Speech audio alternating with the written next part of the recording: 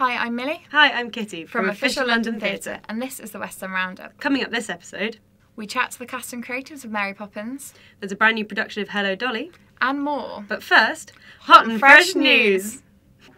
Multi-Olivier Award winner Imelda Staunton is back where she belongs in Hello Dolly. This brand new production reunites Imelda Staunton with director Dominic Cooke following the critically acclaimed Follies at the National Theatre. This is also the first time that Hello Dolly has been put on in the West End in over a decade. Waitress have announced an extension with their final performance at the Adelphi Theatre now being on July 4th. Following the end of their West End season, the production will embark on a UK tour. Full details of the dates and places they'll be going can be found on their social. Three-time Olivier Award winner Dame Eileen Atkins and recent breakout star Timothy Chalamet are coming to the Old Vic next spring.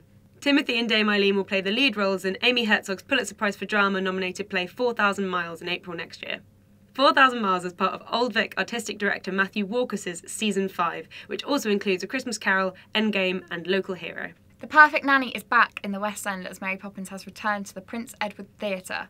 We recently caught up with the cast and creatives from the show on press night, and we also recently chatted to Joseph Milson, who plays George Banks, and Claire Moore, who plays Miss Andrews, in an exclusive interview. Let's take a watch. Almost to the night. We opened it 15 years ago in the same theatre. Yeah, and that's wonderful. Coming home and reinventing a new the show that was with all this amazing new talent is fantastic, isn't it? And it's just wonderful. It's another generation. 15 years. Yeah, God, totally. It's a generation, isn't it? Yeah, I was saying I was only 7 when we did it. Yes. Stephen was. Well, and I was 8. You know. Because when I came to the previews, I came quite fresh. I hadn't seen their version of the show, and I was a kind of novice audience member, and I was very pleased. I arrived with a pad, to make notes and blah blah blah blah, and I never wrote a thing down. I just watched the show and went home, and I loved it. Being able to open this show in London and around so many of my mates, I'm from London, so being able to open this and be here with everyone is just magical. It really is. This is one of the best shows in the West End, and it's magical to be a part of it. It really is. After about 10 minutes, this show looks after us as well as the audience, and we're all fine. Yeah, it's just a joy. I'm having a little too much fun, I think. Yeah, he needs to calm down. Yeah, I'll rein it in. Yeah, please. I'm big and loud and talkative, and I always want to be the centre of attention, and Bert is big and loud and wants to be the centre of attention a lot of the time, so I kind of get to push myself onto this role sometimes, which is really great, and I really enjoy getting to do that with a great cast of people who all just want to work to get this show as best as it possibly can be. Yeah. Loads of people when I started this were like, oh my God, you're the suffragette, and I was like, no, we're not doing the film version. We're not doing that song. And they were like, oh, and I was like, no, it's brilliant, because she's got such an arc, and I think Votes for Women is the sequel to this. Yeah. I think if Mrs. Banks was the sequel, that's when she's in the song. But so I felt like I could sort of start from scratch with it, because it's not really similar to the film in that sense, in the story-wise. So I've loved every minute of it. Yeah. I'm loving it. I get booed an awful lot.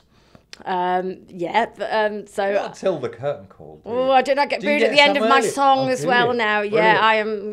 So, which is great. Fantastic. It's brilliant. I've never really been a baddie before. I'm loving it. Absolutely loving it. But at the end, I mean, they do go nuts, don't they? And the magical moment at the end, which I won't describe in case anybody's not seen it, but it's just brilliant. Yeah. The whole company. I mean, and Zizi and Charlie lead the company beyond perfect. So fantastically, and it's just the audience seems to be enjoying it. I haven't asked anybody all the way through, but from their response at the end, I think they're laughing all the way. It's just what you need. Yeah, it's fantastic. Yeah, we're really lucky. Yeah.